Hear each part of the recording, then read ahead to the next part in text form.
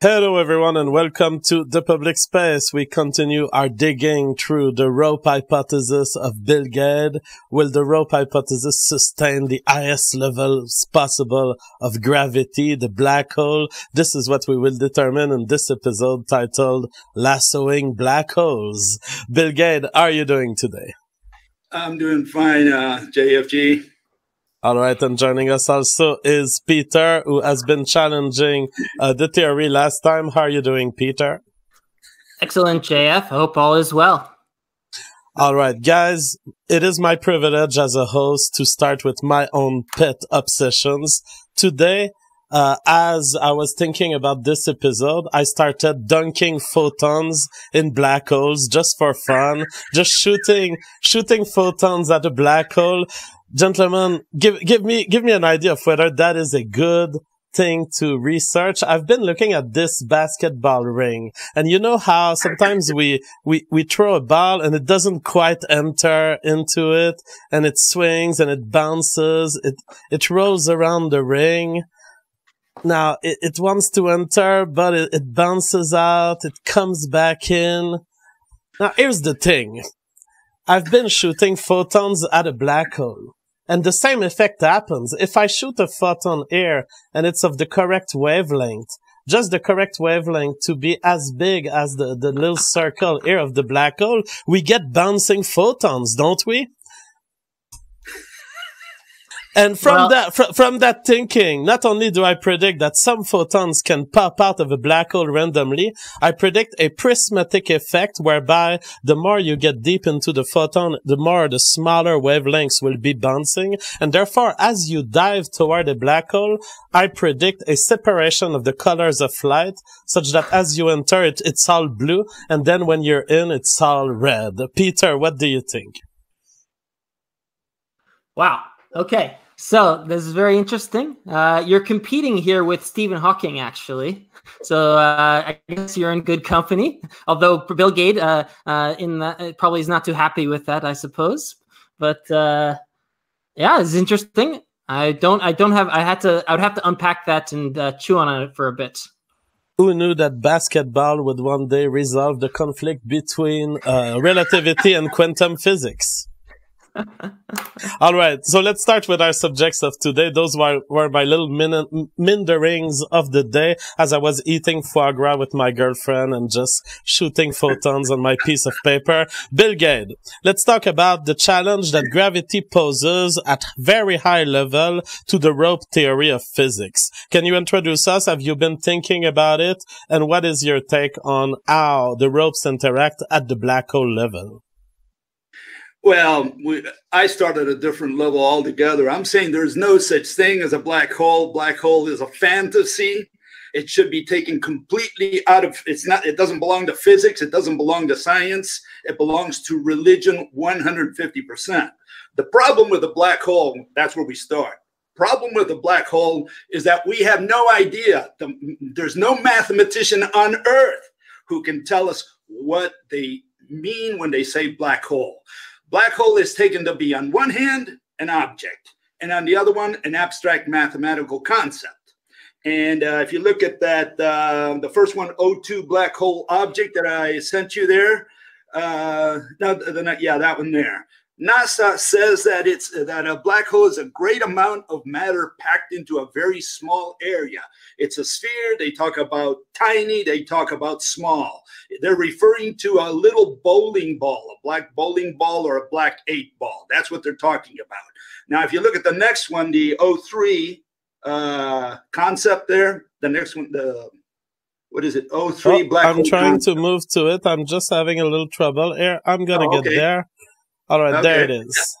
Okay, and that one there, if you expand it a little bit, it says it's treated by all these people, especially if you look at the Max Planck one there, it says it's not a tangible object, it's a region of space-time or space or whatever, and they treat it as an abstract mathematical concept.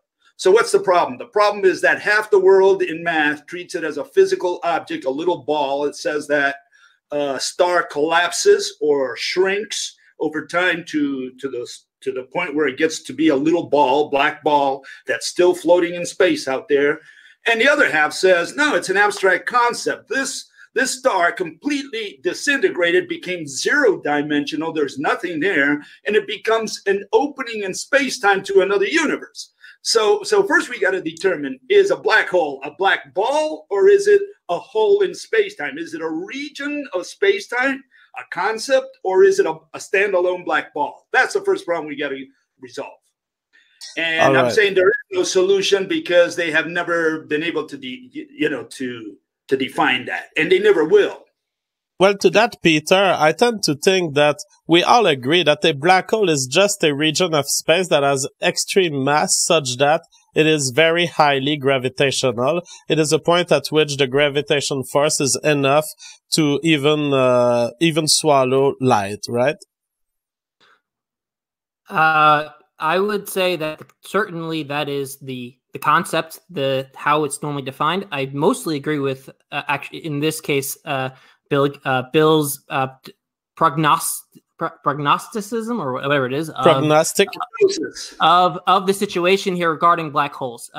If you saw the meme that I threw up there, I sort of give my 2 cents on black holes in general, where you have the problem where you have you cannot feasibly probe black holes at the lengths and time scales of the dynamic behavior that you're trying to explain, at least at the moment. So so as a result, it remains a topic of mathematical speculation. So I would not consider this in the realm of physics as a result. It's often considered cosmology, perhaps, for example, and it's highly mathematical. So.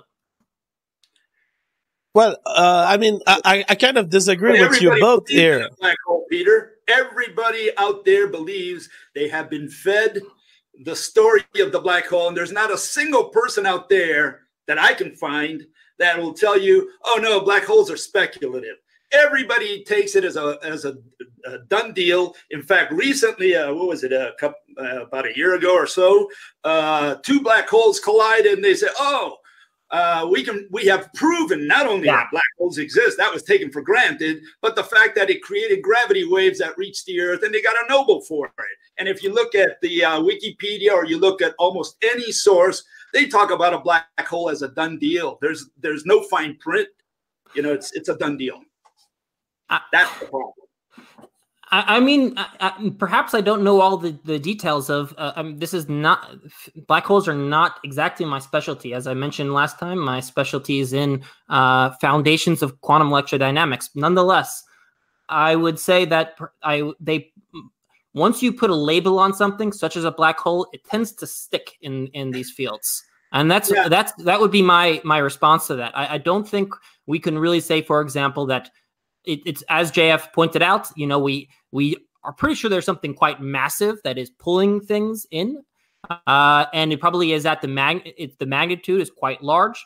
To say that it's a singularity and to add all these other additional assumptions, I'm highly skeptical of it.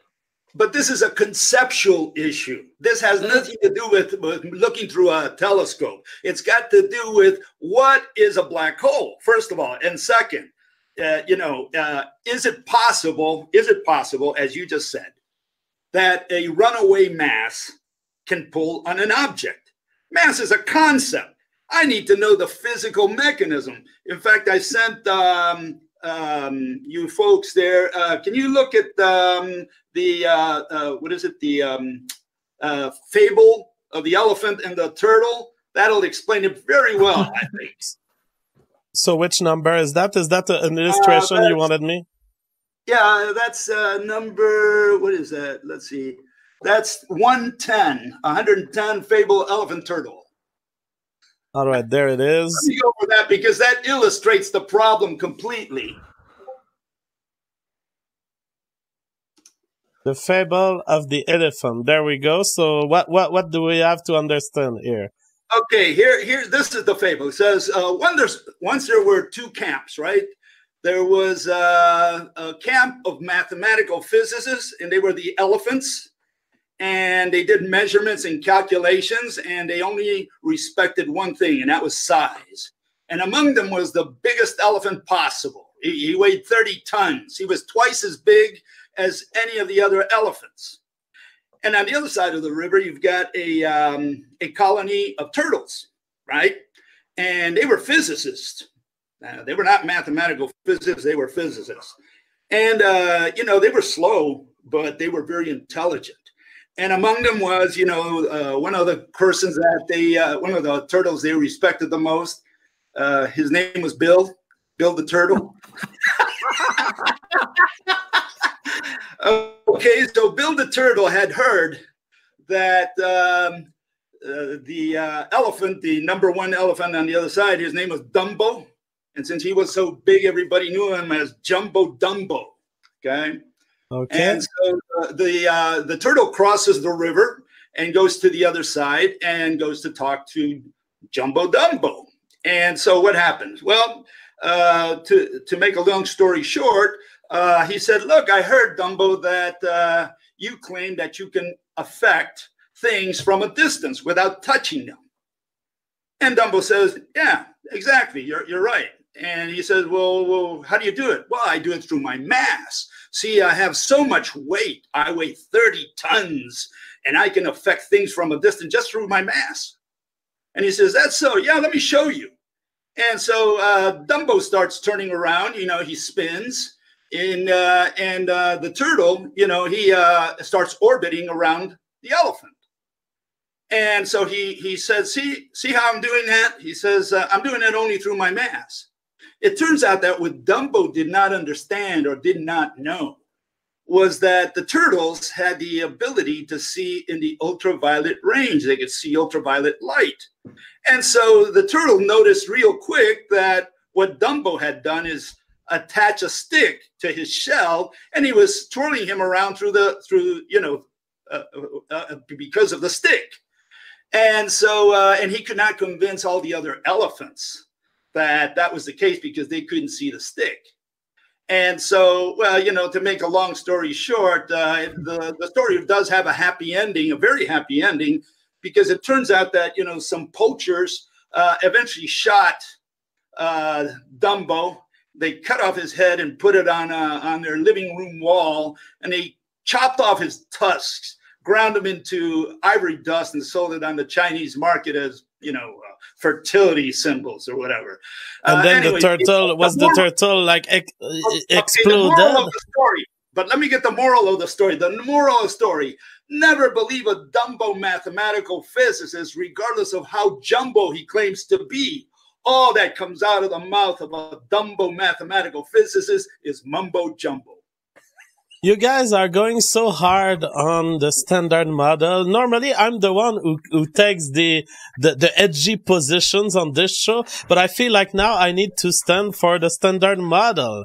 When we say black holes exist, I don't mean that the singularity in the Einstein equation is a proper description of the inner functioning of a black hole.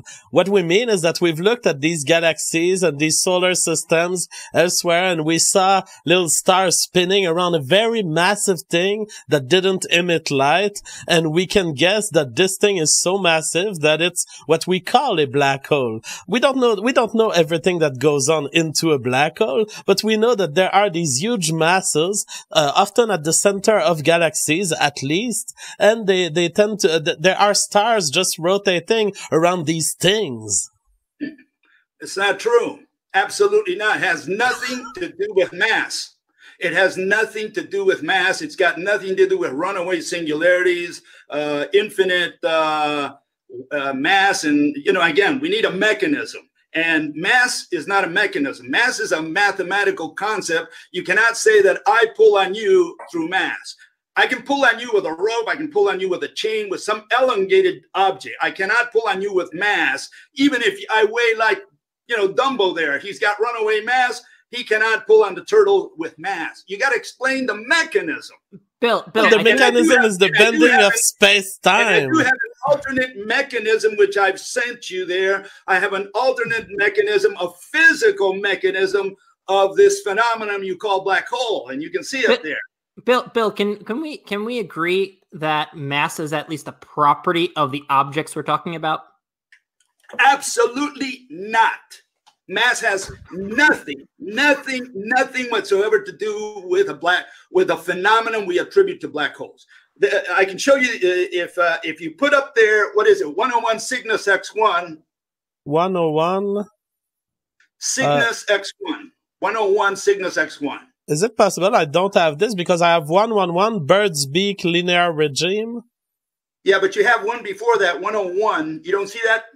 No. Because what that's done is illustrate how they found the first black hole. Okay, well, while I go to make sure that I downloaded everything from you, maybe we can answer the question. The problem is, do you recognize gravitation? Of course, but we need to find out what gravity is, what physical object is causing gravitation. That's what we need to figure out. What's the invisible object that gets in touch with my pen when I let go of it and compels it to go to the center of the earth? That's what we need to identify. We have to make the invisible visible. And you say that gravitation is not dependent on mass? Absolutely. Well, it is dependent on mass. What I'm saying is the mechanism, the physical mechanism, has to have some elongated entity, some mediator. Why does a parachutist fall to the earth? Why doesn't he fall to the moon? Why doesn't he fall to the sky? Something is touching something is coming in physical contact with the parachutist. And are you presuming? So, of course, there are mechanisms that predict this. There are theories, mathematical, artistic theories, I would say. But this sounds a lot like the graviton, I would say. But perhaps you're alluding to the rope. I'm alluding to the rope, of course, because the graviton is a particle, and I cannot pull with particles. That's the problem. Mathematical physics does everything with particles, and there are no such thing as particles. You cannot produce any phenomenon of nature. You cannot explain any phenomenon of nature. You cannot simulate any with particles. All right. Well, I would say when we get to it, I think JF's trying to pull something up, but later on I have a video to show that particles. It's really hard to deny the existence of particles, but we'll get to that. All right. So, Bill, what I'm missing in terms of pictures, I didn't get an email with everything from 101 to 106. You didn't? Okay. Well, we can do with that. If you look at Cygnus, look at 106. Cygnus X. I'm missing everything between 101 and 106. I have 107. If you want to take the time to send them to me, maybe you can take that time. Okay, let me see if I can, give me a second. And while you do that, I will be reading one of the reactions of the crowd while you do that. Okay, Fizziz sends 10 euros. He says, what substance are ropes made of? And how can you prove it and observe it? Don't try to deflect the question with bullshit about how you don't need to prove it. So we will let Bill Gaede get his pictures in order, and then we'll get back to that question. But Peter, I wanted to ask you about what was my conclusion. The first time I talked with Bill Gaede, it is my impression that there could be such a thing that resemble rope properties in the building of the universe, in the way quantum fields are intermingled with each other. And there could actually be rope-like behavior in the way a photon just advances linearly through a 3D space. But I feel that quantum field theory provides this theoretical framework whereby you could have little fields that sometimes they behave more electrically, sometimes they behave more magnetically, and it does look like a rope when a photon advances through these fields. Would you agree? I would agree with most of what you said. There are certainly many analogs, and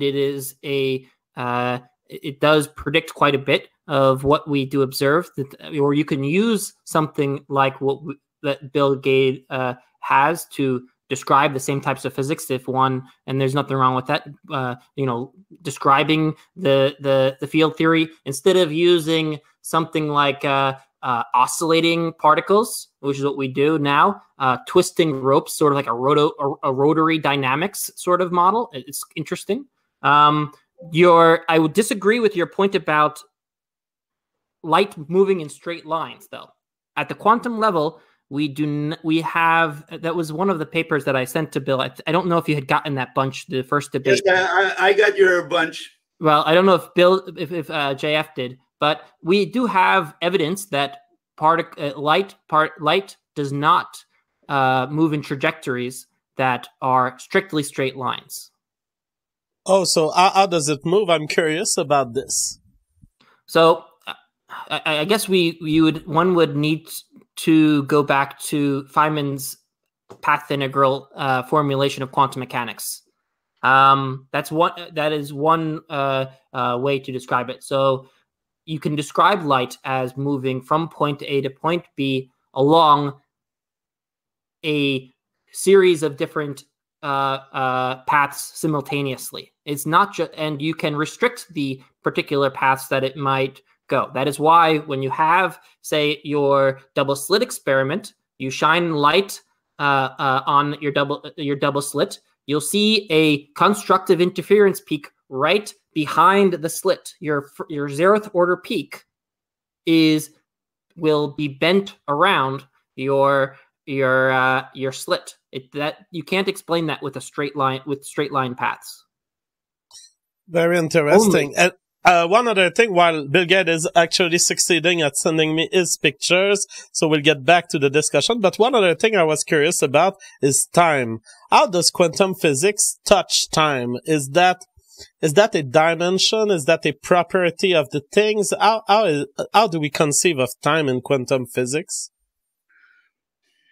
Yes, it is it's a parameter treated just like you do in classical physics. It's a coordinate system like space and time. Now, how you might interpret that is varies from person to person, but it is just a coordinate as spaces. But it has a special property that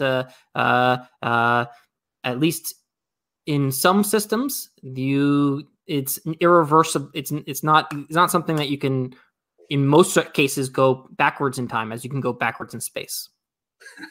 All right. So, Bill, I tried to go backwards in time, but I'm still 66. It doesn't happen. I don't know. I can't get the Earth to go in the other direction. All right. So, Bill, before the interruption, what did we want to talk about? We had the 101 Cygnus,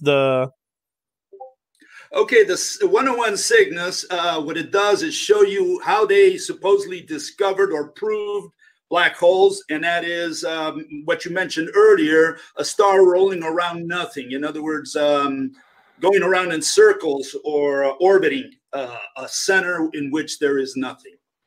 You're telling me I was deceived by this YouTube video showing this orbit? Bill, I don't see it.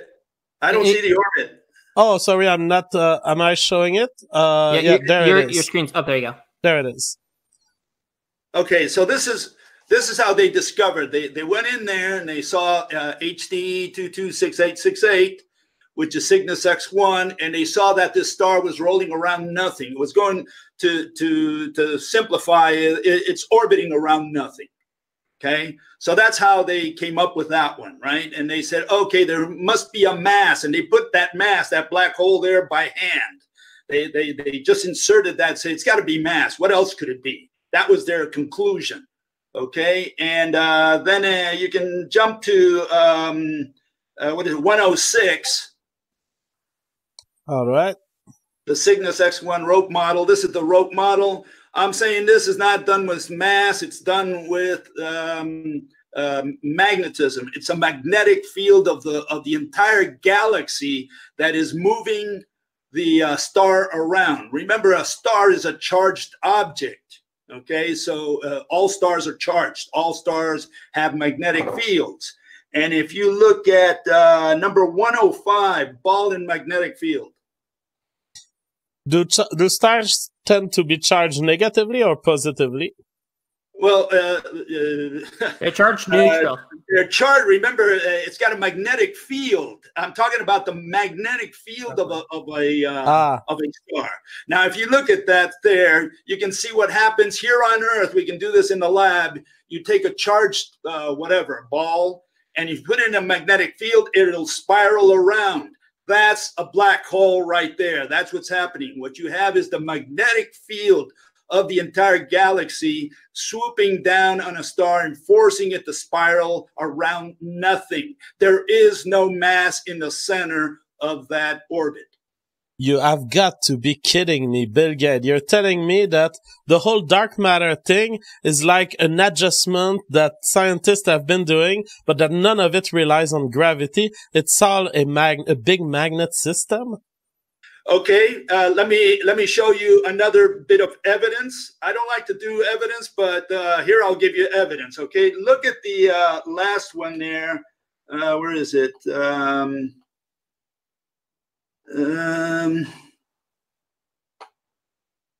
Well, no, it's the same one. Cygnus. No, it's the, what is it? Which one is it? The 103 spider web. 103 spider web. So there it is. Okay, I'm saying that all stars are interconnected. They have to be if every atom in the universe is interconnected by the ropes. So we have electromagnetic ropes binding any two atoms in the universe. That means that all stars are made out of atoms. They're connected to all other stars. Think of it as a spider web that is superimposed upon the galaxy. So now we can see why the stars on the edge of the galaxy rotate just as fast or faster than the ones on the inside, first of all, and why a galaxy rotates as a single platform. It rotates like a bicycle wheel, in other words. That's why, you know, the problem with the galaxy rotation problem that they cannot solve is how is it that the stars on the outside go faster than the ones on the inside?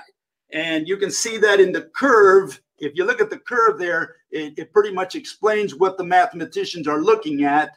It's, which one is it? It's number 06 dark matter graph. 06 dark matter graph. You can see what happens there. If you look at the curve, it disappeared. There it is. I think we're seeing it, right? You can see the curve. You know, the bottom curve is what is predicted by Newton and Einstein's equations. Instead, what they observe is that the stars on the outside have a greater speed than the ones on the inside. And they cannot explain that. And what they did was, if you look at now 109 dark kilograms, 109 dark kilograms. There it is. What they did is they put kilograms mass to cover the hole. They said, look, there's this dark matter that we cannot see. It's invisible, but it weighs a lot. Just like the black hole. They're all conveniently invisible. They all weigh a lot, right? And they just put it in there. Why? Because the mathematicians deal only with mass. That's the only thing that came to their mind that could produce this effect. And instead, you know, if we interconnect every atom, if we can interconnect every star, we can see why the whole galaxy rotates as a single platform. We don't need to put this false mass in there, these kilograms, because that doesn't even explain why or what keeps one star attached to another star. If I put all this mass in there, you know, what am I doing? I'm just artificially producing this effect by saying, okay, in my equation, I'm going to be putting all this mass at different levels to produce this effect. That's the only way they can do it. But then they have to put the spirit called dark matter, just like a spirit black hole, because what? They all want to explain it with mass. This is fascinating. Peter, what do you think about this? I'm still under shock of having to divorce from dark matter. I was attached to my little pot of dark matter. Well, let's try to unpack a little bit of this. And Bill is very good at throwing quite a bit at us, but I really appreciate it. Now, when it comes to these magnetic fields that are spiraling these massive objects like a charged particle, if it is a magnetic field or whatever, a similar mechanism that we call a magnetic field, I think we're discussing the same thing. Why, on a small scale, do you have positive and negative charged particles they will spiral in opposite directions in a magnetic field. Whereas on this larger scale, you do not have such a dualistic effect where you have spinning clockwise and counterclockwise based on something like charge. Why wouldn't that occur on macroscopic scale? Well, keep in mind that, again, a star has a magnetic field, and we're talking about a little tiny in comparison to the galaxy. A little star has a magnetic field, and what I'm saying, that magnetic field is within a bigger, a gigantic magnetic field, and it's that field that's moving that little star around. It's affecting that star. Sure, but why? So we don't need the electricity. See, you're referring to electricity right now. You're saying a charged object. When I'm saying that a star is a charged object, I'm referring to the fact that it's got a magnetic field, and that magnetic field can be affected by the galactic magnetic field. Right. But imagine if that magnetic field of that star was, say, they're not all going to be all. Are you suggesting that all the stars have the magnetic field pointing in the same direction? The only way that your model might work, and I'm not even convinced that it would, at least in terms of how we define magnetic fields, would be if all the magnetic fields were aligned, then you can have the majority, if not all of the stars spinning in the same direction. If you have, say, 50% of the stars having their magnetic field spinning flipped, then you would have a mess of rotation. Well, if you take a magnet, all the again, you got to look at what a magnetic field is, and it's the flow of threads.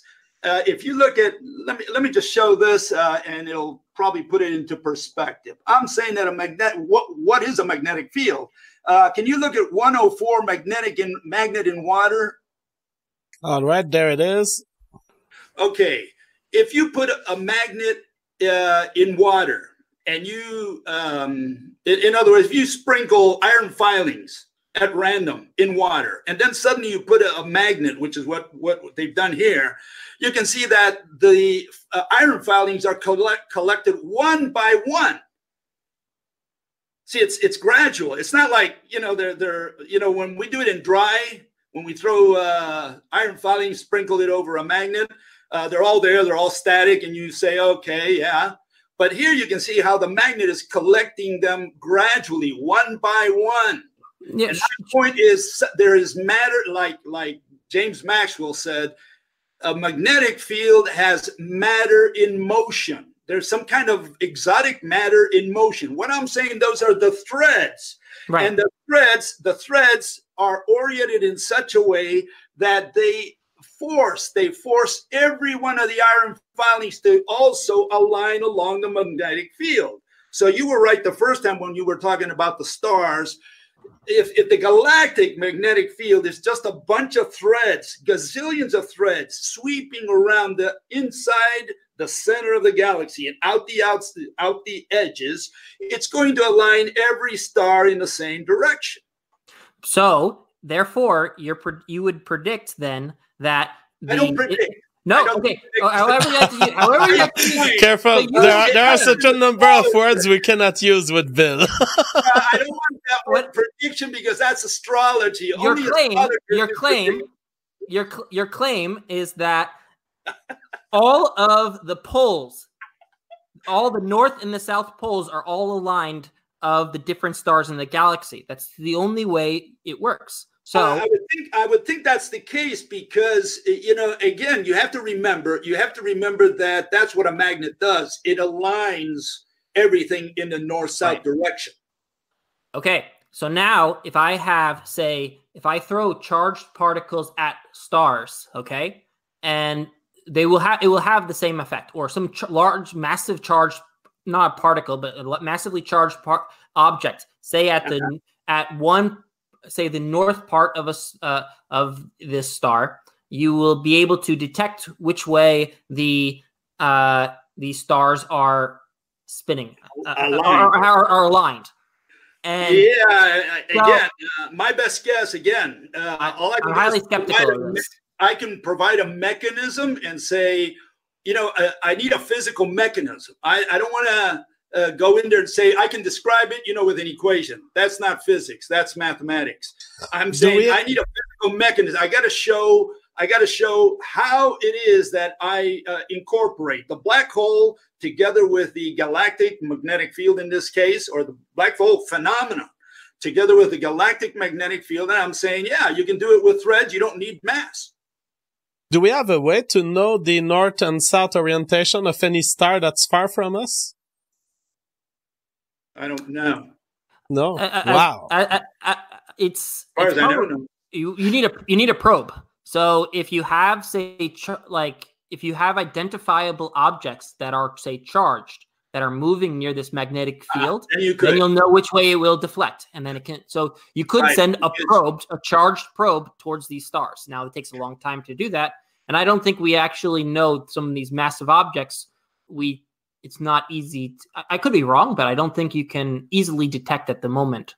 Here's how we could resolve let me give you a little clue, Peter, because they may be able to determine this in this way. You keep in mind that they've discovered these jets coming out of the center of galaxies. They call them jets, and they think it's a black hole, a massive black hole in there that is spitting out material like a geyser. Okay, that's what they're saying. Okay, and let's assume that's true. Let's assume that we have some object, maybe a star or something, and it's observed coming out of the center of the galaxy because it's being pushed by something. Well, then you know that that's the north side of that galaxy because it's pushing it outwards and coming, you know, from the bottom up in that sense. Okay, so we would know this is north charged, and the spouting part would be the north pole. But here's the problem with that. Oh, I'm sorry. Go ahead. No, I mean, I was just saying, then we would use this matter. We would have to see it, get to some star, and then we would know those stars' orientation. Yeah, but JF, the problem with this is the timescales. In order to state the timescales to do this experiment are absurd. It's frankly not going to happen. Now, you can go ahead, but then I just wanted to say, Peter, there could be, within the formation of galaxy, a mechanism that aligns the stars. Maybe at the beginning, they were not all aligned, but by shaking some magnetic field, by some sort of inversion, you could end up with all the stars relatively aligned to a single direction. Here's one of the problems, is that magnetic fields magnetic forces or magnetic fields, however you like to put it, are not very well long-range interactions as far as we can measure on the small scale. They don't. So in order to push something to get them all aligned on such from at large distances, they would need to be the galaxies would need to form very close, all the stars close together for what you're describing to happen. That's why you have like a magnet, you can get all the different poles inside the dipoles inside of magnets all aligned because they're all very close together. It works out. Gravity. But you do agree that a galaxy has a galactic magnetic field. I would not say that yes, I would say that there are charged moving particles, and there is what we call a magnetic field. I prefer potentials. I prefer potentials, as I said last time, but the electromagnetic potential. I'm saying, does a galaxy have a magnetic field? It's a yes or no question. It's not the drawing. If we drew the field lines, it would not look. I don't think it would look like the way you're. I'm quite certain it would not look the way that you've drawn. Why not? You've drawn it. Why not? For one, the field lines aren't aligned the way they are. I don't. Unless you reinterpret the way magnetism works on large scales, which we don't see with when we put magnets together, it does not have such a strong strength far apart. It just doesn't work. Okay, let me ask you: the sun's magnetic field, does it extend beyond Pluto? Weakly. Does it? It's a yes or no. Very faintly. It does. How far does it reach? It reaches all the way to interstellar space, way beyond. Sure, way but beyond. It's very weak. So now the question is, does a galactic magnetic field, where does that one extend to? Does it extend to the last star or beyond? It's kind of like asking the butterfly in Africa that is flapping its wings. Does the wind influence that? Is that blowing my cheek right now? I guess you can say yes, it does extend that far, but don't need to put up a windshield for that at the moment. Well, I don't know. I'm saying that the galactic magnetic field extends far beyond the last star in the galaxy. All right. Peter, did you have something to add? That's how big a galactic magnetic field is. Yeah, I mean it is that far, but it's not sufficiently strong. That's all I have to say about it. Yeah, it doesn't have to be really that strong. Keep in mind that we don't need. I agree with you. It's not strong out there. It's strong near the not center. Strong enough for what you're describing. For what you're predicting, it's not strong enough to strong influence. Enough for strong enough for what? What am I predicting? What do you for things like magnetic field alignments of these stars? Well, it's like saying that the iron filings that go around the magnet are not affected by the magnet. Of course, there's a range. After that, if you pour more and more iron filings, right, at some point the magnetic field is not going to reach it. No, it's more like two magnets too far, very far apart. You're not going to very close. One's going to flip as a response to the other. But if I send the magnet very far, one's not going to flip as a response to the other. Right, and I agree. All I'm saying is that the magnetic field extends way beyond. Sure. Now, I'm not saying that it's strong out there. Where it is strong, that it's where it can produce the black hole phenomenon. That's where it can twirl a star around. But the magnitude matters. I know you don't like mathematics, but the magnitude, the numbers, no, I agree. the strength matters. Of course, I do agree with. Of course, in order to say that your model works, it matters. Now, Bill, but my model works. What? In order for it to work, the mathematics matters. Yeah, of course. You have to describe it mathematically. I don't disagree. You've made a stunning case to me that, okay, I could detach myself from the idea that mass is causing all this, then I would go for magnets. But then there needs to be a whole lot of rope to generate the kind of magnetic field you're talking about. And as we've seen in the Jussie Smollett case, any action that requires a rope leads to some guy having to go buy the rope. And we should have cameras of people buying that much rope at the middle of the galaxy. How do you get that many ropes at the center of your galaxy if it's not mass? There's a quote from Richard Feynman. He was a 1965 Nobel Prize in mathematical physics, and he said that there was a ratio between the magnetic field and the gravitational field, and it's a ratio of 10 to the 47. And he says, where does such an enormous number come from?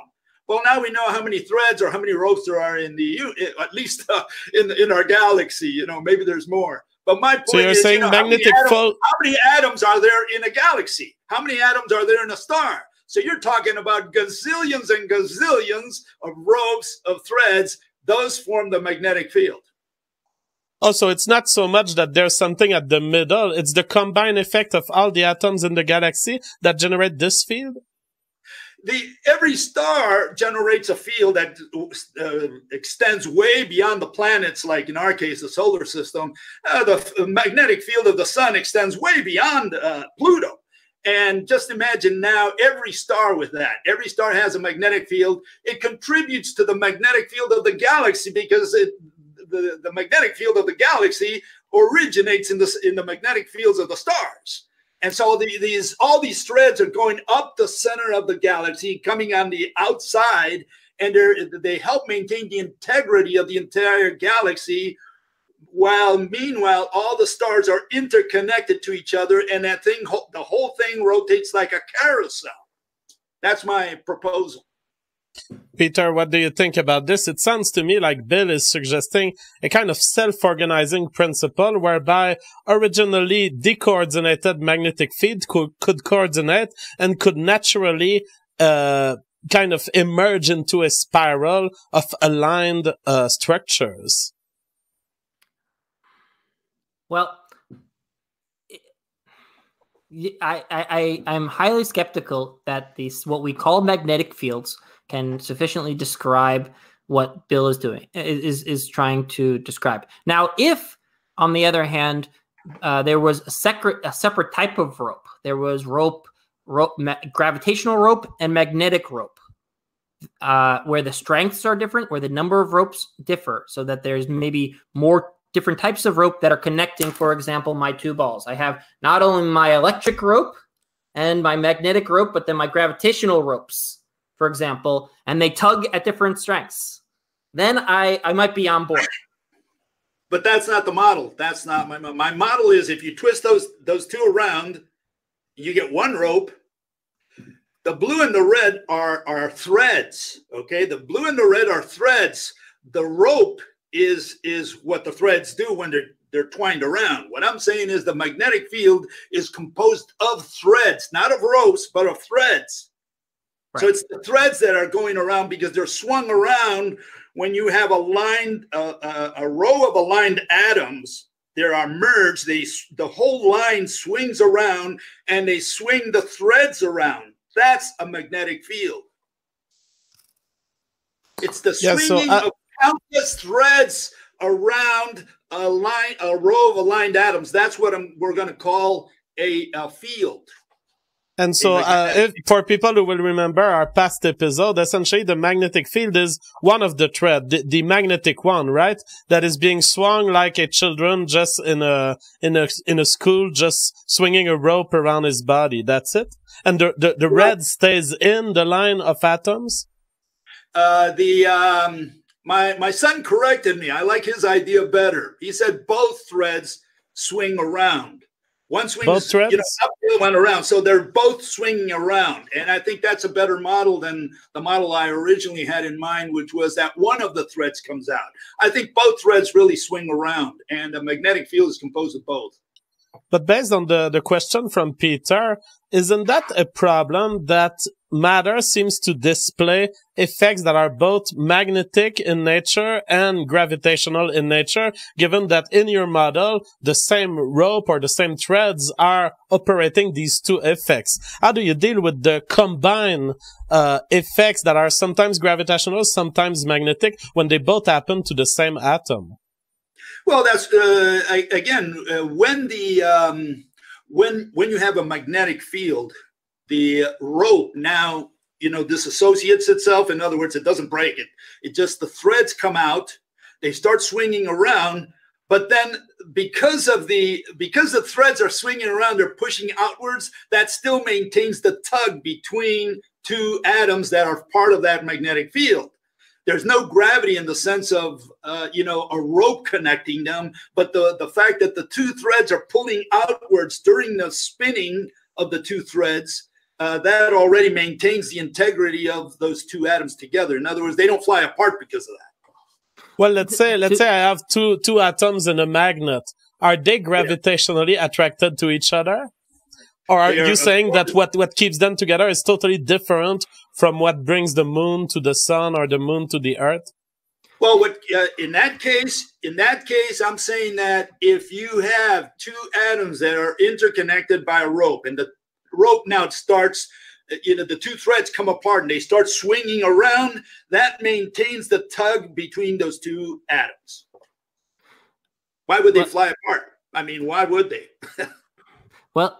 Well, Bill, this is you got the model there, Peter. Show us the model one more time, please.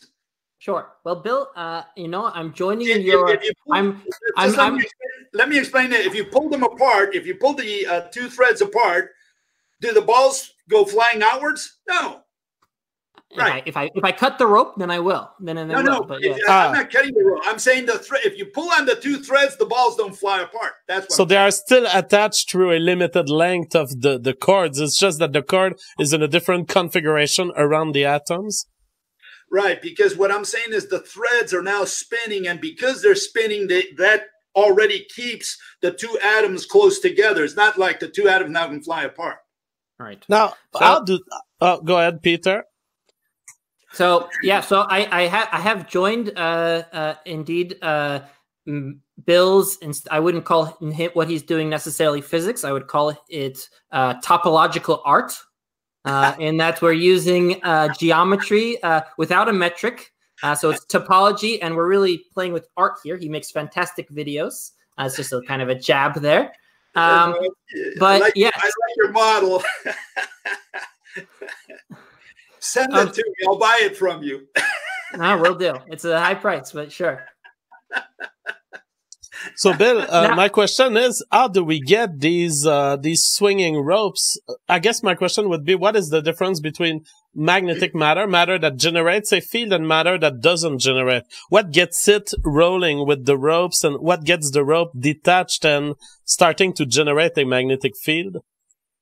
Well, you get a stimulus. Again, what happens is we have to understand electricity. Unfortunately, I didn't know you were going to ask that question. Otherwise, I would have sent you a little GIF there. But this is, let's see if I can explain it. What is voltage? These people don't know what a voltage is. They always explain it through analogy. They say, look, if you get a high spot here in the river, flows to the lower side because there's a difference in potential. That's all they tell you. And you haven't understood squat because all they did was give you an analogy of, maybe a river or something like that. And I'm saying what it is very simple. Voltage means clockwise and counterclockwise. That's all that Mother Nature understands. So if you have a row of atoms, right? From my end, they turn clockwise. From your end, they turn counterclockwise, even if you turn the row in a curve. Like if you have a wire, right? You have electricity flowing through that wire. What is it? From my end, from my starting point, they're going clockwise. Hopefully, by the time you get to the other end, they're going counterclockwise. And that's what voltage is. Okay, so voltage is simply a spinning clockwise or counterclockwise of a row of merged shells, electron shells. Okay, so all these atoms are interconnected, and that's what electricity is.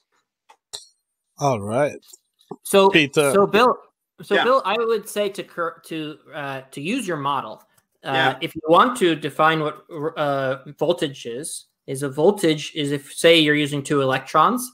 It is a measure of the stored potential energy of the system, and what we would mean by that would be the measurement of the number of twirls or spins in the particular rope.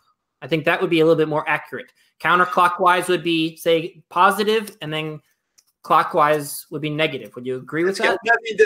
Voltage has nothing to do with a rope. Voltage is atoms. Electricity is atoms. In other words, you have to have merged shells. All atoms are merged. The shells, the electron shells, the outer shell merges with the guy next to it. You have a row of merged shells, and they're all spinning in the same direction. That's electricity. Voltage is whether from one end it's going to be clockwise, the other one end it's going to be counterclockwise. It's not the rope. The rope does light. It's atoms that do electricity and voltage. I would say that no, the voltage we're talking about, the lights that we talk about, light is an oscillation. It's a wave of the voltage or the electromagnetic voltage. Yeah, it's a wave, whatever wave is. But it's not the atoms. Wave is a concept. We can't use the word wave in physics. Wave is of the rope. It's a wave. It would be a wave of your rope. It would be, say, you have a traveling torsion. But it wouldn't be. It wouldn't be your atoms. If these are your atoms and then this is your rope, they would be distinct objects, I would say. Yeah, what I'm saying is if you put the model again, the two balls are connected. If you touch them, touch the two balls there. Just touch them. That's electricity. They're both spinning in the same direction from your left hand, from one hand to the other. They're spinning in clockwise, for example, both of them. Like okay. That. So from one end, it's clockwise. From the other end, it's got to be counterclockwise. and that's voltage. I'm saying that it's merged shells. A row of merged shells is electricity. And voltage is simply a stimulus that you give to that row of merged shells. Now, Bill, given that you are talking about merged cells, what about the valence electrons? The fact that copper and gold are good at transmitting electricity, it does seem like it confirms some sort of a electron-based theory of physics. How do you explain it from the perspective of the ropes? Are they just matters that are more easy to merge?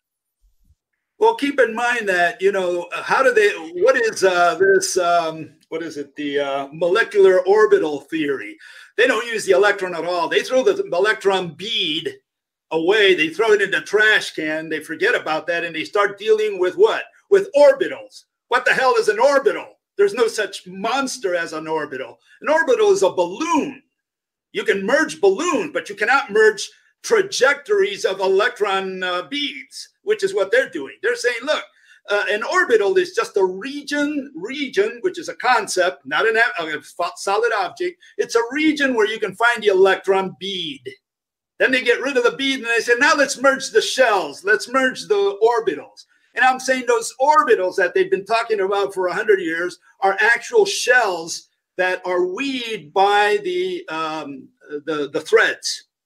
And when two shells merge, now we can have this molecular orbital theory with objects, not with abstract concepts like, you know, orbitals. There's no such thing as an orbital.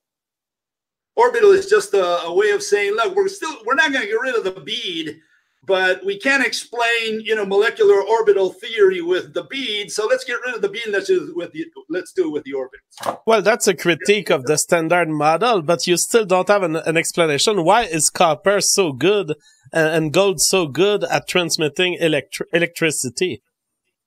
Well, we would have to look at the specific case. I can't off the top of my head just tell you right now, you know, this answer to that question. I would have to look at the specific case. Well, yeah, you bring up an interesting point, JF. I mean, the only small minutia, I don't mean to be what you'd like to call autistic about it, though that's not really autism, just trying to make sure they use the words correctly. It would be conducting electrons, not extra valence electrons, but that's neither here nor there. Yeah, that's true. Why would the electrons be moving from one atom to another? Why would the electron bead go from one atom to another? Well, why do molecules of water in a river, why do they get pushed down the river?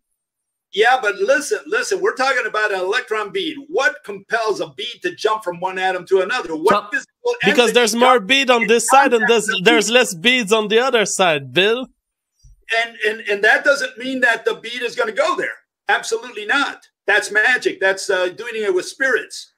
What you're saying is a bead just moves for no reason. Nothing touches it. Nothing comes in contact with the bead, but the bead simply jumps to another atom. Why would that happen? Because the beads are self-rejecting. Because one bead is electrically negative, the other bead is electrically negative. It will naturally flow toward where there's no bead, because the magnetism will push the beads, the negative beads, away from themselves.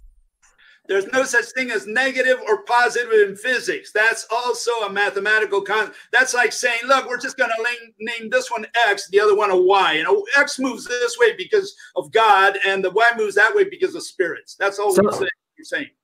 There's no reason for a positive bead to go anywhere unless something comes in physical contact with the bead.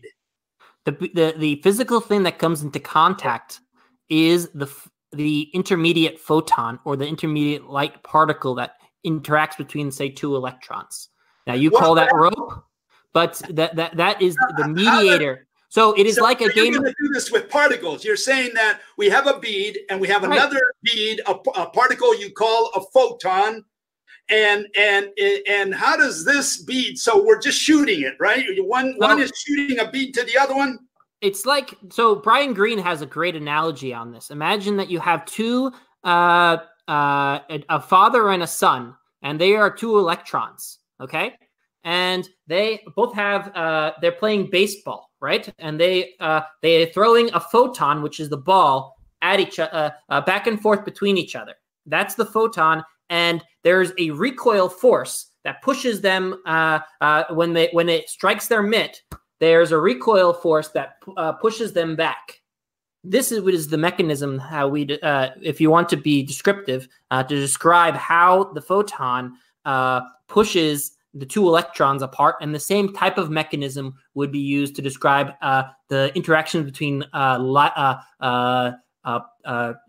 electrons and nuclei. Okay, now using that same mechanism, right? Let's see if you can continue, because that's where quantum falls completely on its butt. Explain pull now. Tell me how a quark pulls on another, throwing a gluon bead at it. A gluon, or do we talking about? Can we keep with photons? What is the mediator between quarks? Isn't it the gluon? Well, how about?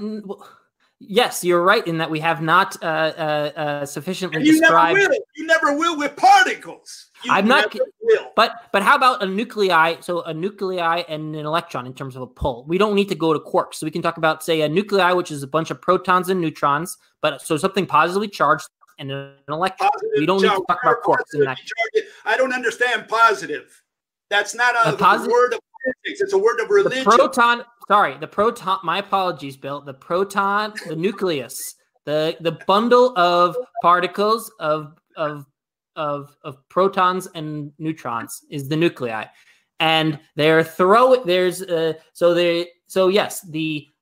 glove would be different for interaction would be different for a positive charge versus a negative charge, and it would depend back on your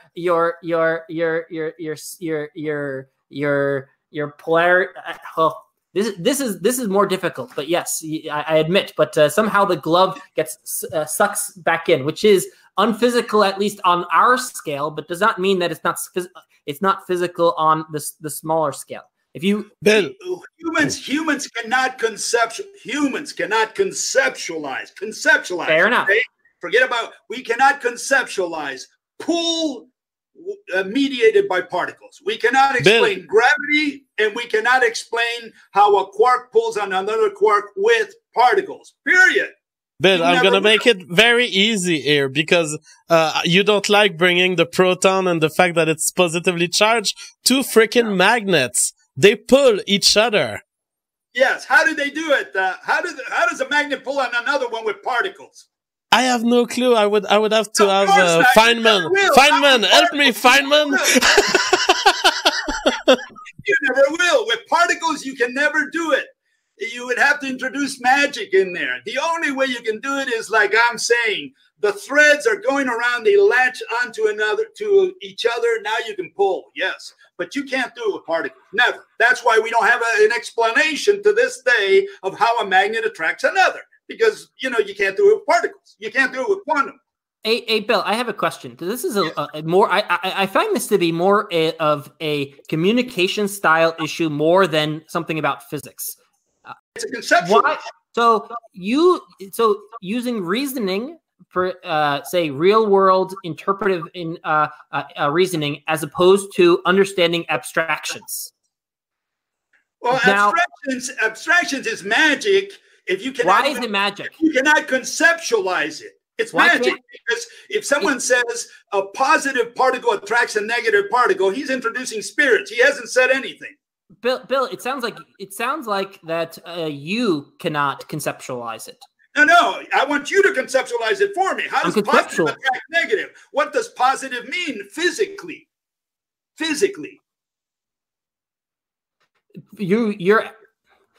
So physically, in terms of if I go to the hardware store and ask for something positive, is what you're asking for? I'm saying you just gave an example of father throwing a ball to son, right? Right. I want you to conceptualize for me how father throws a ball to son and pulls on him. That's what I want someone to conceptualize for me. It's a conceptual issue. So here would be one. Okay, instead of now the son, instead of having a mitt, he has a tube. Okay, a tube where the ball comes in, it gets looped around, and then elongated object, right? A twisted object, elongated object. Let's clarify. A curved object. Yeah, but it's an elongated one that connects one to the other. No. The boy is holding it. The boy is holding, say, this tube. Yeah, but it's an elongated object. Curves around. It's an elongated object between your two hands. That's my point. No. I'm the boy, and you're the father. You throw the ball to me. The ball comes into my tube. It twirls around, and then instead of a mitt, it twirls around in the tube and gets and pushes when it hits the end of the tube, and then pulls me towards you. Why would it pull towards you? It's the tube that's pulling. Because the photon in this case would pull me towards you. Bill, why would it pull you? Why? Because of the tube. I might need a drawing for this better than why did you introduce the tube? That's my question. Why did you put a tube? So that it could twirl. So that but you need an elongated object called a tube. But it doesn't need to extend. It doesn't need to extend from one from me to you. I can hold on to the tube. Can I pull on you with a curved ball? Can you throw at me a curved ball? No. Pull on you. Can I pull on you with a curved ball? Yes, if you allow the Einstein bending of the universe, there could be a curve that goes back and pushes you back in. A wormhole curved ball, that would work. No, but I mean, this is a fundamental thing that every time I discuss with Bill, we end on this. Bill rejects the idea of pulling, essentially. He says there is only one way to move object. It is to push them. And you can have a rope, of course, which will give you the impression that you're pulling. But what you're really doing is you are pulling on the rope, which is pushing on something, which is your grip on the rope. I don't know what to say about this, Peter. Well, I mean, because he's forcing his hand in terms of the interpretation being a physical interpretation in something that we understand classically. That's the catch. I mean, but there are physical mechanisms that I'm trying to it's a bit silly, but you can illustrate. For example, you could have a mechanism where, say, your ball enters the boy is holding this tube where the ball enters the tube and then comes around and then hits the end of the tube. And then once it slaps the end, it pushes him in this direction towards the father, which is on the other side. I digress. So you're producing pull by push. Yes. So you cannot produce pull in the religion of quantum mechanics, no matter how you do it. Is that correct? You cannot produce pull. I didn't say that. Donkey, like straight ahead. You cannot produce it. You have to go through this push mechanism, this Casimir effect type mechanism where you remove particles or where you push the guys together. That's the way you produce pull. To be honest, Bill, this is actually something that I ascribe to. I'm glad you brought up the Casimir effect. The Casimir effect. So for people who don't understand, to explain, you have, say, two charged neutral plates, and then you have a photon that is not just bouncing back and forth between the plates, but it is there is an elongated photon in Bill's term. There are normal modes of photons that interact inside this plate as opposed to outside. There are more modes of the photon, like sort of harmonics outside, versus the restricted modes inside the mode. And as a result, they come together. So so this is actually quite natural. You can imagine, for example, two electrons or two positively charged particles as in Bill's example, where the photon is everywhere along the between the two particles. This is a strength that I think might have some veracity. Now, I should mention that up until now, but say between two electrons, we have not observed the Casimir effect, and there is quite a bit of experimental speculation in terms of even the Casimir effect that we've measured with metal. Have we actually seen it? all I can say is comment the following. The reason quantum mechanics has never discovered the graviton and never will is that you cannot produce gravity with particles. Period. We're done. And they never will. They cannot conceptualize. They cannot conceptualize how a pen falls to the floor with particles. What is the earth throwing? Particles at the pen? I mean, how is it done? It's very simple. The pen has to be connected, physically connected to the center of the earth. Then we can explain it. We can explain it with ropes. We cannot explain it with particles. And we never will. That's why quantum, 100 years later, cannot explain gravity. Maybe. I'm not. I don't think. I'm not. There are a lot of Of course, there is a lot of issues with gravity. I won't deny it. I'm not in the field of gravity. I should mention, by the way, that we have not even observed for small particles. We've never even measured the gravitational effects on most of these particles. It's a very difficult thing to do.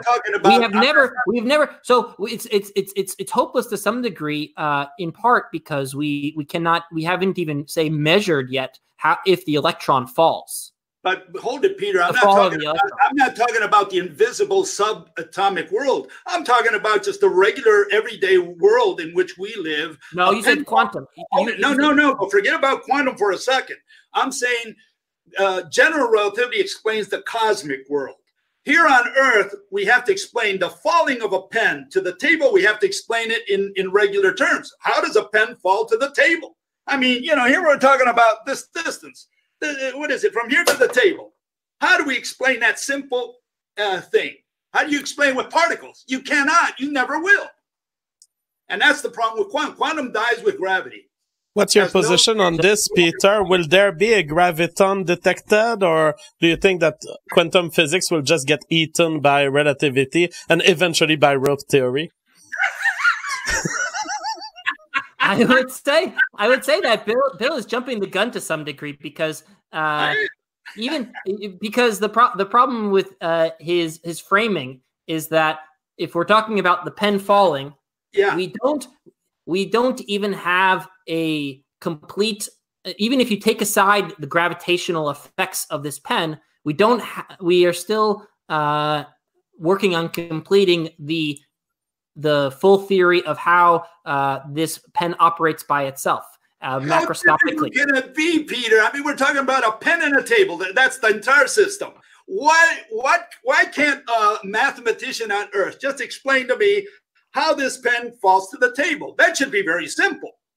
In terms of particles, I mean, you're talking about on the. Are you asking from a quantum point of view? What's point of view are you asking it from? How would quantum explain this simple phenomenon? So it's kind of like asking a biologist use cells. No, use the organelles to describe why. When I chew potatoes, it tastes. No, that's not even good. Why? Some people like. Oh, okay. I think it's there's too far in terms of scales to even describe it accurately. But Peter, a science of physics should be able to explain how the pen falls. That's a simple thing. It should be able to explain it. This is very simple. And here we are, 2,000 years later, not a single mathematician on Earth from Harvard or from Cambridge can explain how a pen falls to the table. They cannot explain that simple phenomenon. That's ridiculous, because this is the simplest. All we have is a pen and a table. That's the entire system. If someone cannot explain that, something is terribly wrong. Maybe. But with ropes, every atom is connected to the table. Very simple thing. We're done. But we can use a quantum theory of your ropes if we, as I said, with the Kashmir effect. I had forgotten to bring that up last time. But yes, if you the field which is describing the rope or the particles moving around between macroscopic objects, you can have some sort of effective fall. But I'm not an I personally cannot explain it. I'm not sure. I've never looked for in the literature how does the pen fall. So I'm out of my wheelhouse here. That's for the next JFG presentation. All right, guys, I have to leave for 1 minute, but Peter, I wanted you to explain to our crowd. Are you familiar with the with quantized inertia? People are asking questions about this. Are you familiar with the concept quantized inertia? I am not. Would you like me to look it up while you're during the 1 minute break? In any case, you guys can discuss anything you want. I'll be back in a minute. Bill, I don't know if you had something to add, or Peter. And Peter, you can Google quantized inertia. I'll be back in maybe 30 seconds. Okay, quantized inertia. Let's see what that is. They invent new concepts instead of simplifying. We make it complicated. Quantized.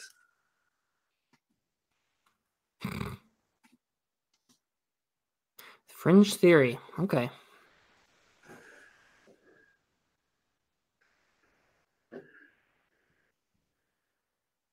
It's a fringe theory.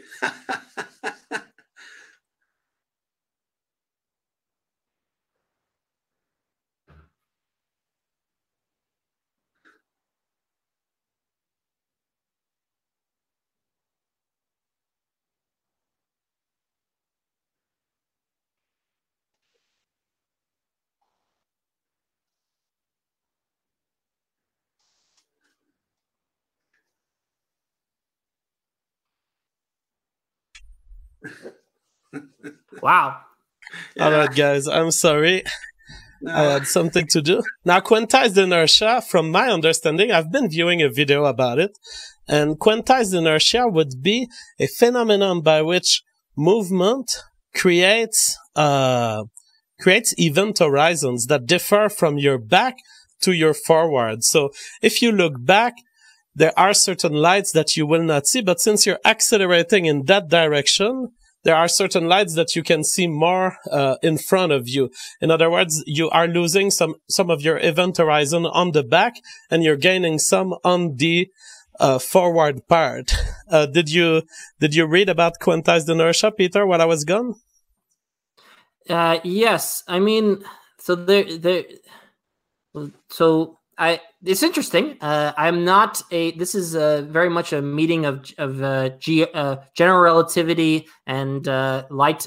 I'm not much of an expert in general relativity to be able to make any educated comment on this. I would only say that yes. Well, there's nothing. You should much check it out because there's a twist then, because they say that there are photon and anti-photon pairs that are born from nothing and they eliminate, and they say it's going to be different in your backward direction than in your forward, because there are going to be some events of creation of matter that will happen more forward than backward, and ultimately this gives an explanation of inertia. There's more creation of matter in a direction rather than the other. Well, I would say there are mechanisms by which inertia can already be explained with classical electromagnetism, rather than even getting into the crazy quantum.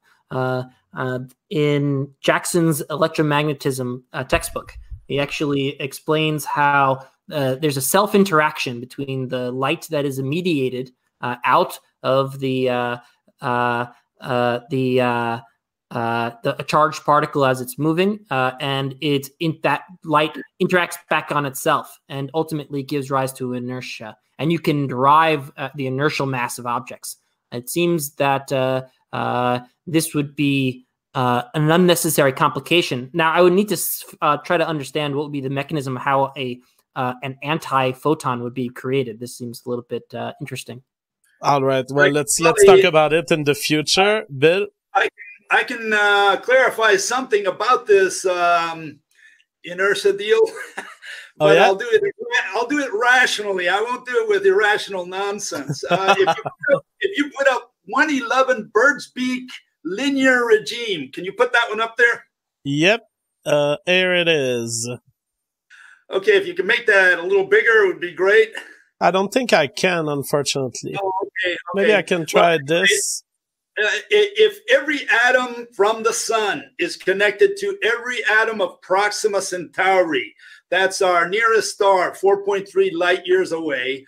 If all these atoms are interconnected by ropes, okay, here we have all the stars in a given region of the sun, of the sky, and they're all interconnected.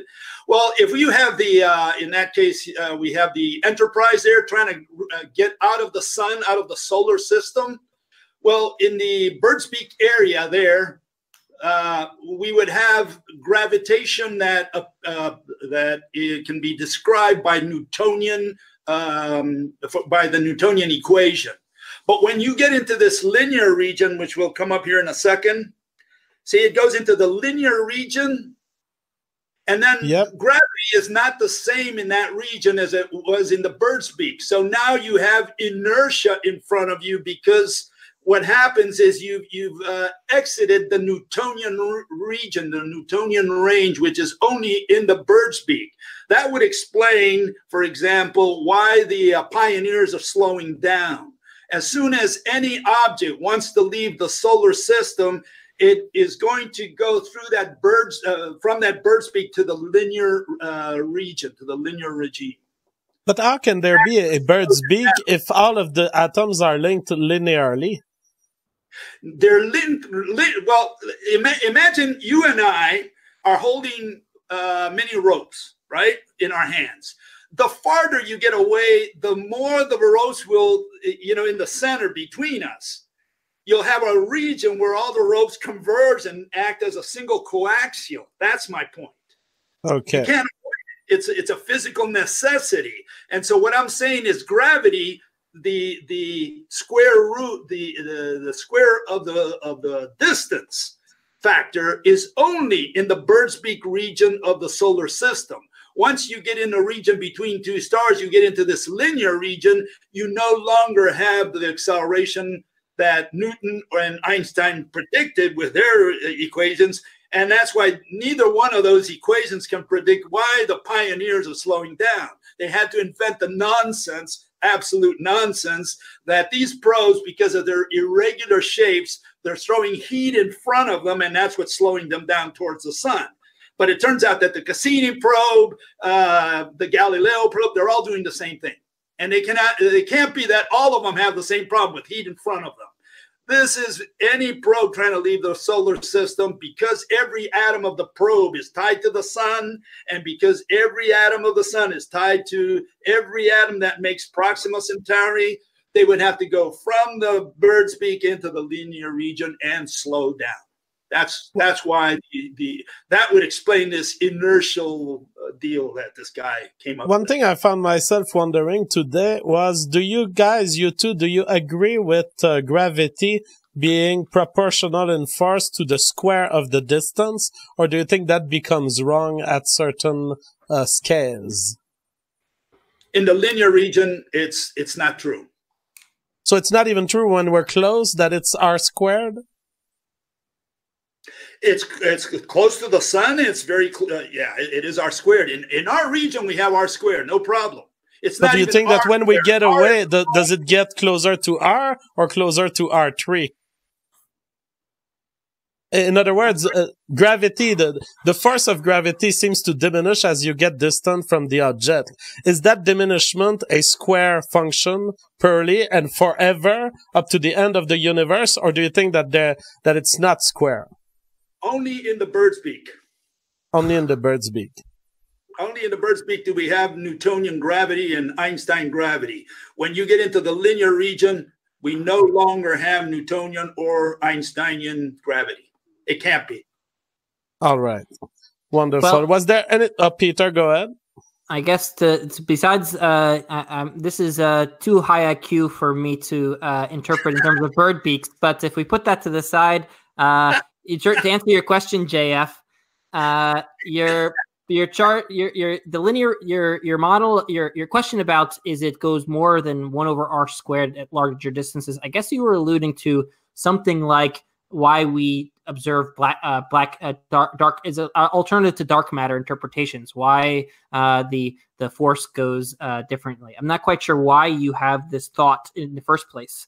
that I don't know. I guess it emerged when when I was looking at these YouTube videos about dark matter precisely, right. And they were like, there was some missing gravity, and I was wondering, what do we know about how the force of gravity diminishes with distance? I do know that it's been the alternate gravity only, where the gravitational force alters at different distances. Like it's a sort of a scalable parameter, has been played with in the past. I don't know it's not my expertise to know exactly why, but for at least the community doesn't think that it's a valid, that for some reason doesn't work. Interpret that as you may.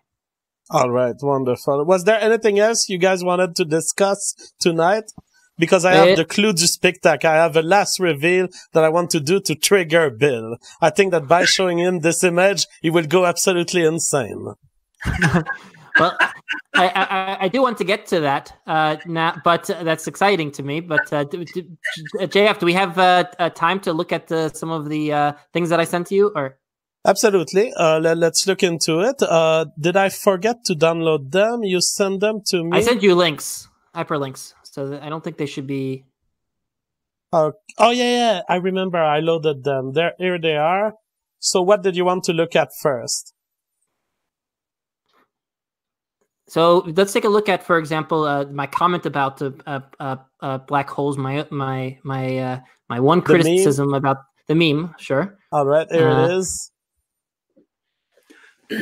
So here we have saying until we can feasibly probe black holes at the length and time scales of their dynamic behavior, they remain a topic of mathematical speculation. That is your statement? Yes, and this is a small brain interpretation, yes.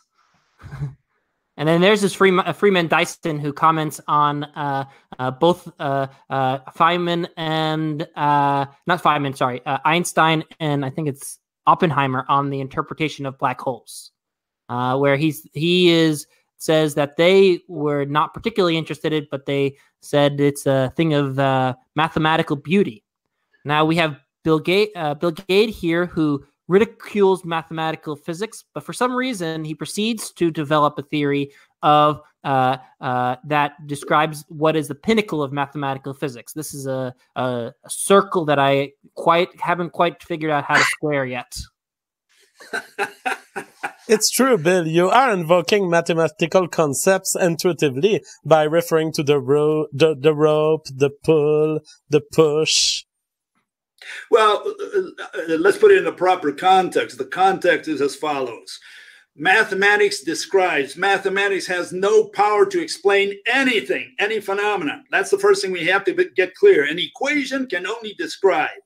The physical interpretation is the big problem today. We're not contesting, we're not challenging the mathematics. We're saying we need to have a physical interpretation for how a pen falls to the floor. We need to have a physical interpretation how a magnet attracts another. We don't have these today. So the issue is not to continue developing more math. The issue is we need to figure out what the mechanism that Mother Nature uses to produce these effects. That's what I'm looking at. I'm saying we need to conceptualize these things.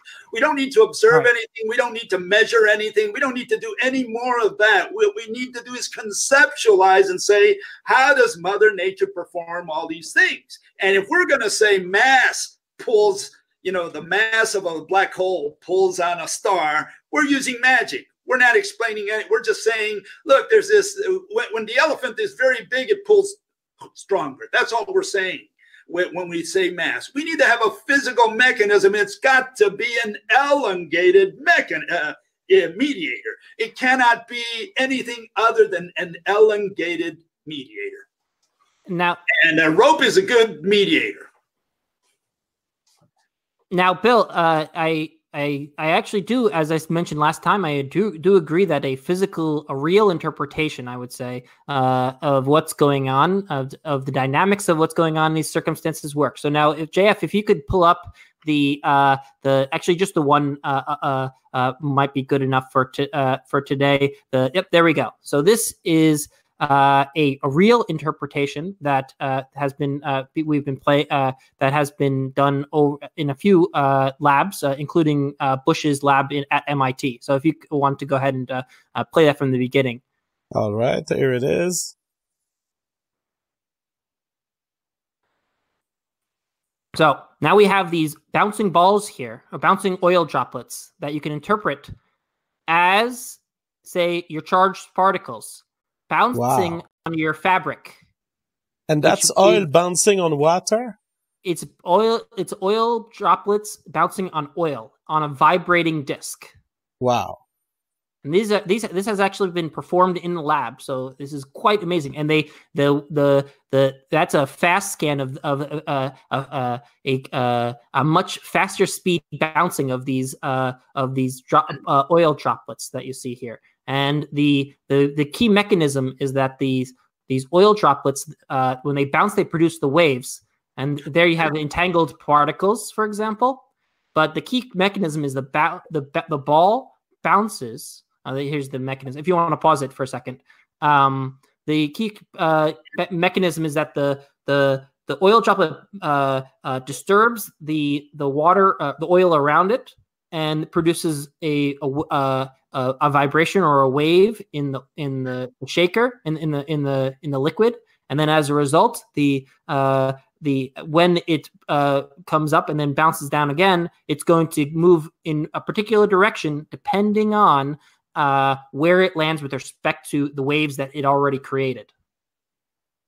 This is fascinating. But this is this meant as a model of what happens in quantum physics while it doesn't happen with oil? Right. This is exactly. So what is the oil supposed to be an analogy of? The oil. The ocean. The ocean. The ocean is interpreted to be the potential, the electromagnetic potential that. I'm talking about physical objects. Tell me, speak objects. Don't tell voltage. me mathematical concepts. I'm not. I'm sorry. Can you repeat that? This doesn't make sense. I don't want you using any word of mathematics. I want you to use physical object. What is the oil an analogy of? What is the photons oil in terms of the medium? The photons. Huh? The photons. No. We still don't. We're still not talking in the same. See the photons. You're saying there's this ball that's going up and down, right? This oil droplet. Right? And it's going up and down in some kind of ocean there. You show an ocean of photons. I'm sorry? An ocean of photons. Ocean of photons. Okay, so that means all these photons are discrete particles. Am I right here? They can be. It can be an elongated. They are. It's a yes or no. I mean, you want to get more granular. We don't need to get granular here, Bill. But well, I do want to get. I want to get to the bottom of it. I want to know if all that ocean of oil, are those discrete particles or are they interconnected? That's what I want to know. Are they interconnected? Those photon particles. What is the medium that surrounds the photon particles? Each photon, what is it surrounded by? Each photon particle. No, the electrons are the oil droplets that are bouncing. Yeah, and the ocean. I'm concerned about the ocean. Forget about the oil part. I want to look at this ocean, this magical ocean that you have there. It's magical, Bill. I can go to the hardware store. Bill, I can go to the hardware store and get oil here. I'm not sure what the problem here is. It's magical when applied to quantum. It's magical when we say there's an ocean around an atom or whatever. What is the medium that keeps an electron tied to a proton? That's what I'm looking at. I'm looking at this field, this magical word that is used in quantum mechanics. This field, this region in where everything floats. Bill, this is a real. That was a real experiment that was performed. If we can get back to it. I have no problem with the experiment. I want to know how you apply this analogy to quantum. That's what I want you to tell me. So what is the ocean? The wave is the electromagnetic potential. There's no such word as potential in science. So that's a okay. So what would you like? What would you like to? I want a physical. I want a tree. I want a rock. I want a dog. I want a physical object. Then if you want, then we can call it the liquid. The fabric. The liquid or the fabric. Yeah, but the liquid there, you have a two-dimensional. You have this ball floating in a two-dimensional scenario. Sure. Here we know that the region around an atom has to be three-dimensional. Well, I mean, on the surface of a metal, for example, you have, for example, charged particles moving around the surface, and you have surface charges. So, I mean, we're not always confined to three dimensionals. That's the first thing I should mention. Now, is there three dimensions around an atom? I know you don't like to abstract, Bill. No, it's not a question of abstract. I need to conceptualize this. Conceptualize. I need to find out if I have an atom, the region around it has to be three-dimensional. Right. Okay, so now how do you put your two-dimensional surface onto this three-dimensional scenario? That's what I want you to conceptualize for me. This is a difficult thing to do. It's not impossible. It's not impossible. Talking about flat land, and I'm talking about solid land. So, Bill, in other words, you're saying that Peter, with his oil, he's a good performance artist, but not a physicist. I have no problem with the experiment that he did. No problem whatsoever. I'm just saying we cannot I didn't do it, but analogy what happens around an atom. Or we cannot say that this oil, which is a two-dimensional scenario, is what the ether in the universe is made of, or the ether around an atom, or whatever. The world is three-dimensional. We have to identify what physical objects are in that invisible three-dimensional world. This two-dimensional scenario cannot be extrapolated to our three-dimensional world.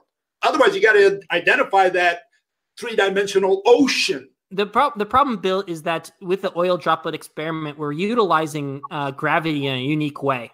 The reason why it doesn't work is not because of some missing link in our system, but precisely because we don't have gravity, say, for example, working in this way. Now, if we had, for example, we used some sort of charged fluid, for example, and we use some sort of background charge, for example, it would probably be crazy voltages that you need to apply inside this three-dimensional C. And you say charged the sides and then shaked these, it created noise that created this sort of wave around it. I might imagine that you could, or a bubble of waves around it. It doesn't seem far-fetched to be able to extend this analogy within a physical setup. I just wanted to point this out in that it's very neat what Bill's developed. I just want to point out that it's actually, this is how instead of comparing it to the waves and particles, I think Bill's ropes are much more suited to, say, be compared to oil and oil droplets in terms of where it lies in the realm of physics. All right. I'm curious what you think about that, JF. Well, I mean, I cannot take a conclusion on this freaking case. That's why I keep having Bill on. There seems to be nothing that will stop Bill. He can adjust his explanation to everything, and now he's asking me to leave dark matter and marry the rope. It's a tough decision. I'm very emotional with these things. I will say I've never seen any sort of alternative thinking framework that is so malleable to the point of explaining everything and potentially more than current physics. So that's why I keep having Bill on. It's stunning. And in any case, even if it was wrong, it is good thinking that helps the mind to try bold ideas. And that's what we need in physics anyway. Precisely. Right? I do agree with you. I do agree with you there, JF. This is one. I think more people should explore these, I would say, heterodox ideas, these different what I would call different ways of philosophically approaching science, as opposed to the orthodox pedagogy. I think only then can one advance and try to understand more about the reality we live in. All right, now, JF. yes. I'd like to answer that fellow who asked that question earlier. Oh, yes. Let me reread the question here. I don't want to leave him dangling. So Fizzes was asking, what substance are ropes made of? And how can you prove it and observe it? Don't try to deflect the question with bullshit about how you don't need to prove it. Well, first of all, let me address that last part first. In science, we don't prove. Prove means I'm going to twist your arm and convince you and try to make you believe like I do. So we don't do that in science. Science, we explain for you to understand, and then we leave it at that. What you believe is your own personal business.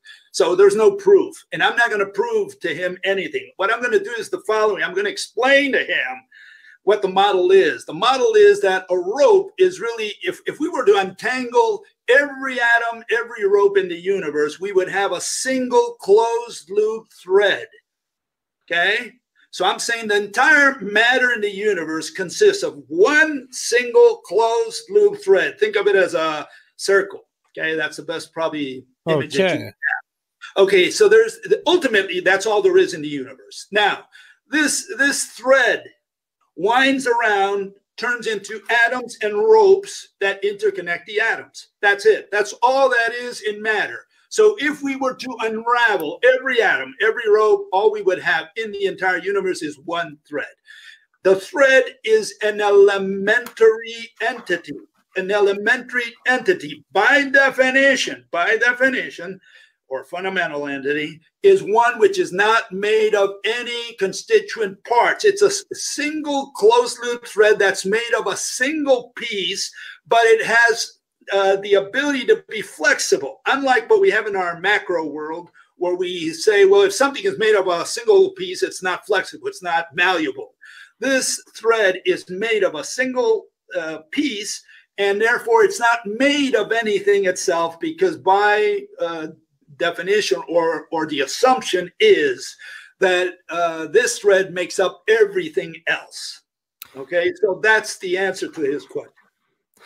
Hey, Bill. One thing that I didn't get to clarify last. Perhaps you already did clarify. When you have, say, four particles here, so when you have rope interacting with all of them, and let's say this is the polarization problem that I didn't quite understand. If I start rotating, say, two of these particles with respect to each other, do you predict that when there's going to be a tangling of these ropes? I don't do predictions. Sorry. No, I'm not asking you. Can you please describe what happens? Explain.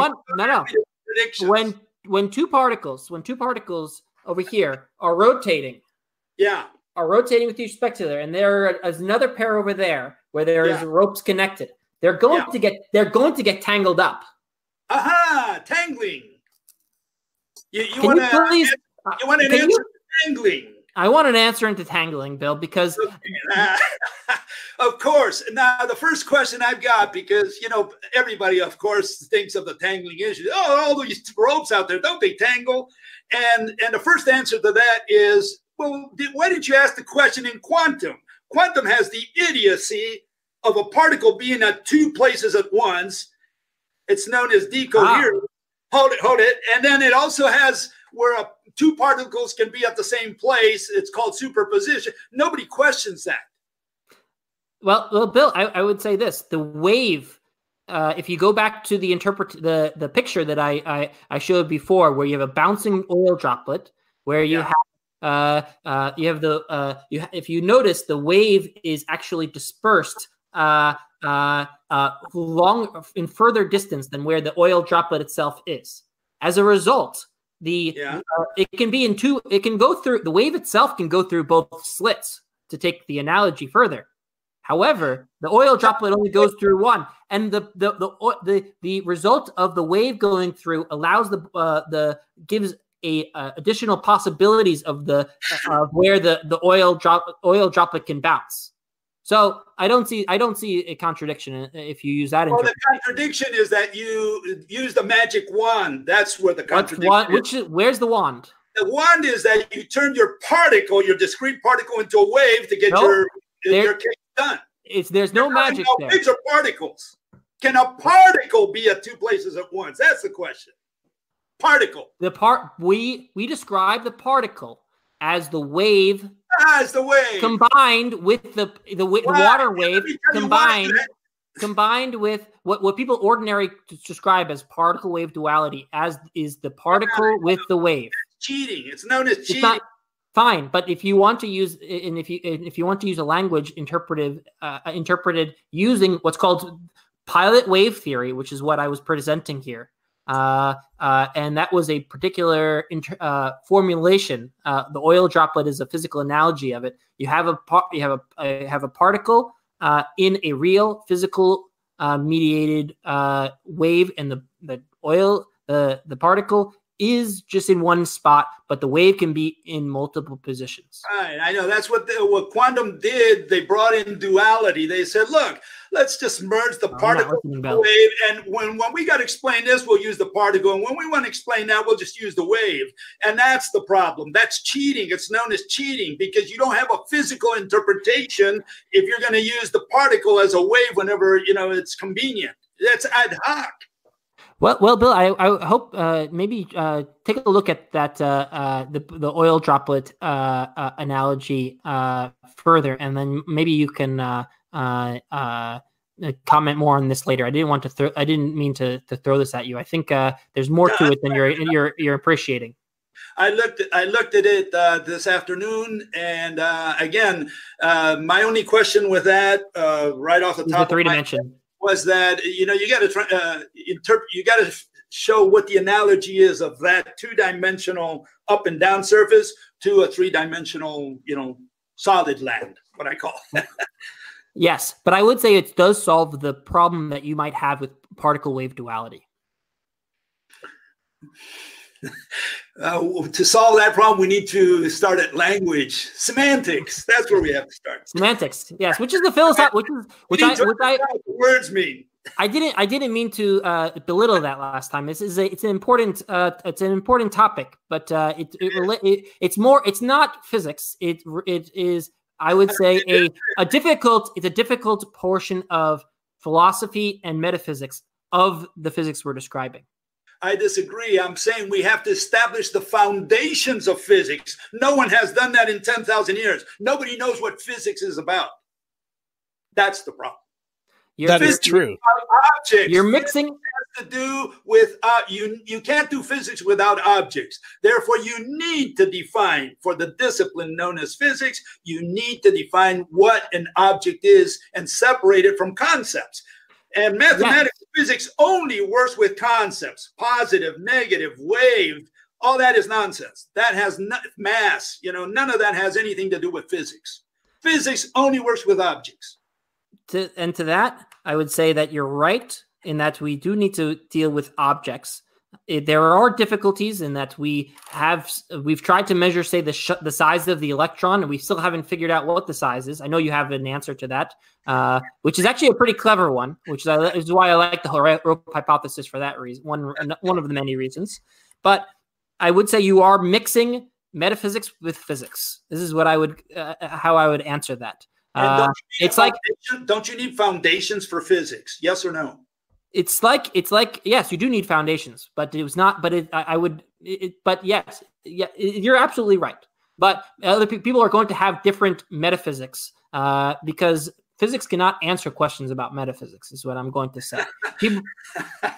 So please stop mixing. It's just like you're mixing a biology with a biologicalism in a sense, sort of the metaphysics of biology. You want to include both, but let's not mix the two up and say they're the same thing. I'm not saying that we mix them. I'm saying that for the way physics has developed, it developed along mathematics. And today we have this erroneous view of physics that it's about mathematics. It's not. Physics is about objects. And so we have to establish what physics is about. And that's got nothing to do with metaphysics or philosophy. It's got to do with establishing the foundations of physics. Right. Until we find out that.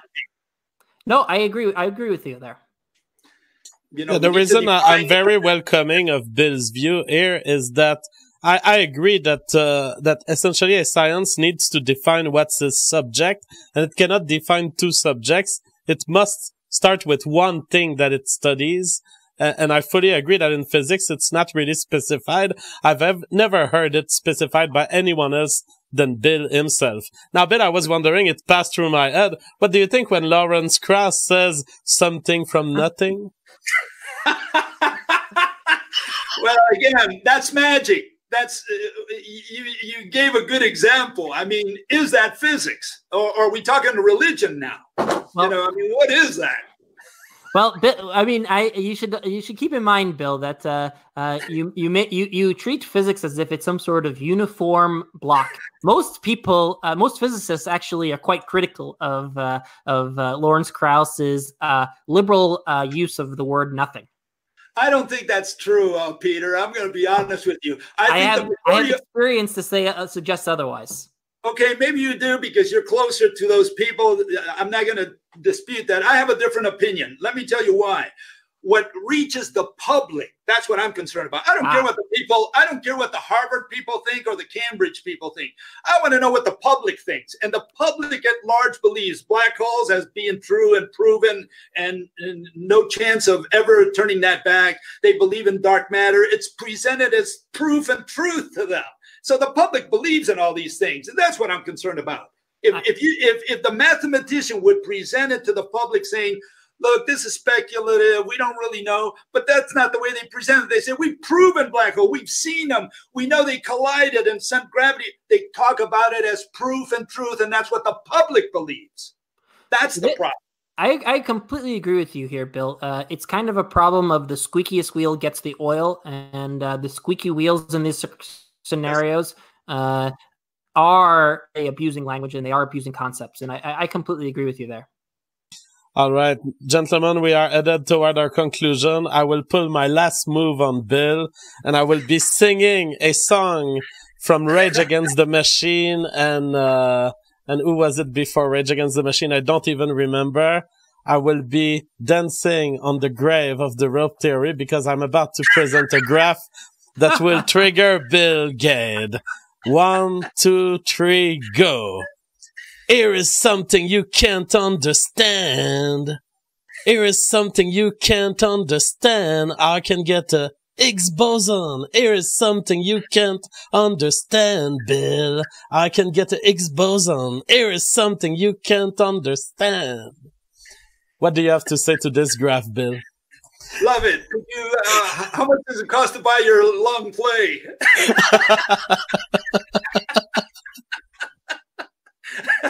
All right, gentlemen, it was a pleasure. I'll be continuing the show alone. I have some news to cover. Thank you so much for coming. Peter? Hey, if there's just one thing I would like to say at the end is I hope that we continue to put aside petty human squabbles that we get involved with on a daily basis. And I hope that tonight's discussion helped us illuminate the truth about a reality that we can pass on to our future AI overlords, as predicted by JF's new book, The Revolutionary Phenotype, available on Amazon.com nearest you.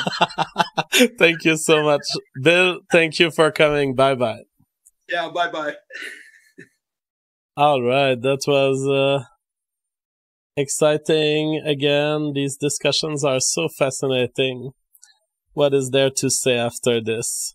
Erdarbrenner says rope. And he says, that feel when I'm smarter than these scientists. Arnold Nicotina says, this has completely turned me off of pursuing any education in physics. JF, I understand now why you no longer work in the science industry. Well, I think that these discussions are fascinating when we test these frameworks. Personally, it's not the kind of discussion that got me out of academia. It's precisely the contrary. It is the assumption that something is wrong without proper challenge. That is what hurts me. Hurts what I think sends $10. He says, these shows are so much fun. Machiavelliscus says, did Einstein prove time travel is possible? Well, in a sense, yes. You can view dilation of time as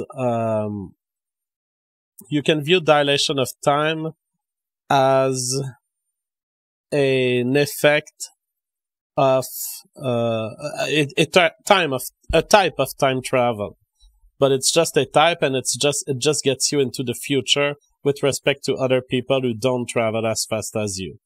Francis Varnick says, Bill, how do you explain heat mechanistically? I think that Bill has, the reason I didn't take the time to ask is that it was already getting long, and Bill has a traditional view of heat. In other words, his rope theory doesn't say anything special about heat. As far as I know, you can have his ropes just shaking, just having energy. Well, it's true that he probably wouldn't use the word energy, so maybe I can ask him next time. Farmmaster Ferrer says, thoughts on theoretically using general relativity to travel forward in time, such as a particle moving at a fraction of light speed to dilate time. Yeah, it must exist.